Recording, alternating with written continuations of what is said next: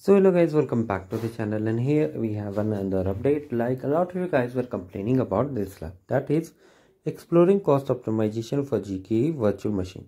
So the problem was that in the like another lab, when you click on any other lab, you are able to open that lab, but for this lab the opening link has been removed. Why it is so? Because you were facing issue on the flow logs.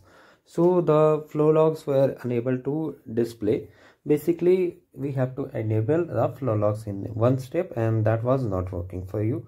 I hope you remembered. Then we have I have reported to the internal team, and now they are working on it.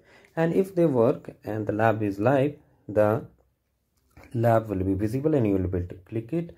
And if it is not, the required tag which you can see here, required written, will be removed and you will be able to get the badge.